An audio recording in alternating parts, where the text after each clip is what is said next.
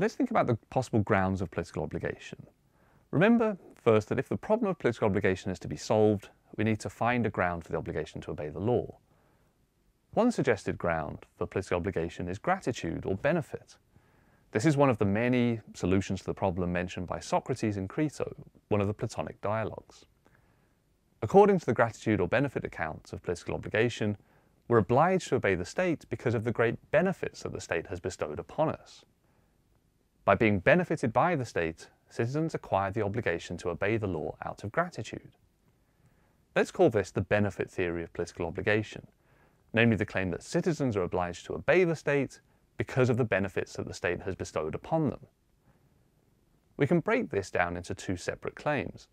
First, that citizens are benefited by the state, and second, that because they're benefited by the state, they acquire the obligation to obey it. The first claim certainly seems plausible. So, citizens typically are benefited by the state in the form of the kinds of public goods that states provide. They provide roads, defense, fire, police, and in most modern democratic states, healthcare. But when it comes to the second claim, things are a little less clear. It's not so clear that the fact that the state benefits us means that we're obliged to obey it. Partly that's because it's unclear how to answer the following questions. Question 1, does being benefited always generate obligations? Question 2, does being benefited by something generate obligations for you to obey the benefactor? Let us address these questions in turn. So first, does being benefited always generate obligations? Is benefiting someone sufficient to generate an obligation? Here's a reason to think not. Suppose that, unbeknownst to you, I wash your car, and I do a great job of it, but you didn't ask me to do so. In fact, suppose we've never met.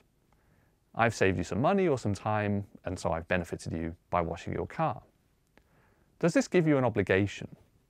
It's not obvious that you now have an obligation. After all, you didn't ask me to do this, you don't in fact know of my existence, and I just cleaned your car without your permission. Perhaps you have some obligation, perhaps an obligation to say thank you, although even that much isn't clear. But bestowing any benefit on someone isn't enough to give the other person an obligation to obey you. Maybe the other person has an obligation to express gratitude, but it doesn't give them an obligation to obey you. So this brings us to the second question. What the obligation that stems from being benefited by somebody gives you an obligation to do? Does being benefited by something generate obligations for you to obey the benefactor? Seemingly not. Here's another example. Suppose we have lunch and I pay for it. It seems pretty clear that you have an obligation to say thank you. But do you have an obligation to obey me? Certainly not. You don't have an obligation to obey me just because I've benefited you. So how is this relevant to the benefit theory of political obligation? Remember that the second part of the benefit theory was the claim that because citizens are benefited by the state, they acquire an obligation to obey the state. The objection is that we can see that this claim is false because, as in the case where I buy you lunch or I wash your car, benefiting someone doesn't generate an obligation to obey the benefactor. It seems that at most it generates obligations to feel or express gratitude, not obligations to obey.